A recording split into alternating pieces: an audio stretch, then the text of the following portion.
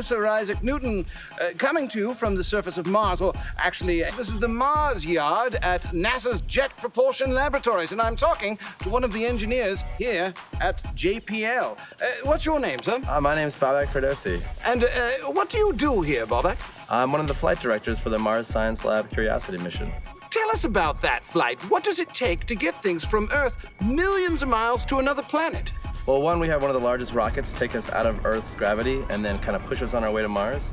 Along the way, we do a bunch of maneuvers, kind of aim right at the point we want to land on Mars. Much like a quarterback is trying to throw a ball to a receiver, but the receiver is, hundreds of millions of miles away. It's as if the quarterback was in Florida and the receiver was in California. Once it's landed there, what happens? Curiosity does a lot of things, and it's one, we have an amazing laser that can zap rocks from 20 feet away to understand like a little bit of the element of what's in that rock. Rock on!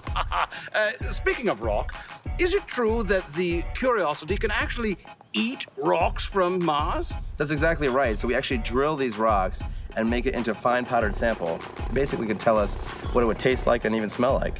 Has it told you it tastes like chocolate or cheese? Nothing like that yet. Nothing like that. I was always told that that's the moon that's made of cheese. I never in my wildest dreams imagined that these laws that I put together myself would ever be applied in this manner. It's absolutely incredible. And do you find that you use Newtonian laws all the time? All the time, yeah. Not even just to work, sometimes just to figure out how things work at home. Oh, well, ha-ha! How do you like that?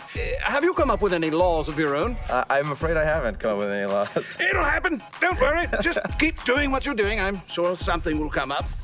Or down, in my case. You have a nickname, Mohawk Guy. Yes. Well, this is just a particular type of haircut that I have. Oh, yes. A little different than your own. Yes, I believe my nickname was White Powdered Wig Guy. It's not nearly as catchy. I should try that, though, someday. Any advice you have? My advice is pick something you like doing and stick with it. It takes all types here, even at NASA, where you think maybe we're just aerospace engineers. I mean, we have all types of engineering, computer sciences. We have very detailed mathematics for navigation, but then we also have finance people, because engineers are not very good at keeping track of dollars. We would just spend all the money and build everything cool. So we need people to help us there. We have people who, whose job it is to communicate. We actually have an artist in residence here. His job is actually to come up with clever ways of showing how some of the science actually works. And I think that if you pick something you actually like, you can still work at NASA and do, be a part of this really crazy cool thing. But at the same time, you're doing something that you really enjoy doing too.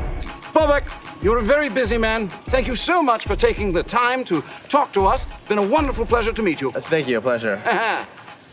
Well, that's all the time we have today. I'd like to thank our very special guest.